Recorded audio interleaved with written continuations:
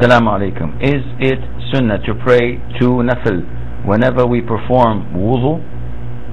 My question is, sometimes we are getting late for fard, so can we pray these two nafil after our fard and sunnah salah? Thanks. Wa alaikum salam wa rahmatullah. The two rakas to be prayed after the wudu is part of the sunnah that the Prophet ﷺ approved when he asked Bilal ibn Rabah, may Allah be pleased with him, and he said, "Oh Bilal, tell me, what do you do, because I've heard your flip-flops in front of me in paradise when I went there in the night journey." So he said, "Oh Prophet of Allah, I don't know anything that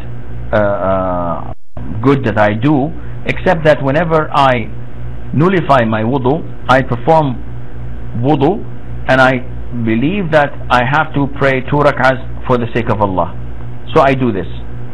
So the Prophet approved it, ﷺ. He did not say, no, don't do this, this is an innovation.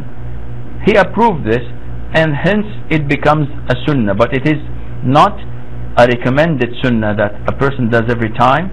It is a normal sunnah. If you do it, alhamdulillah. If you don't, alhamdulillah. And if you maintain doing it, this is good, but we don't urge and ask people to do it, because we don't know the Prophet ﷺ had done it before. Therefore, following him is better than following Bilal, may Allah be pleased with him.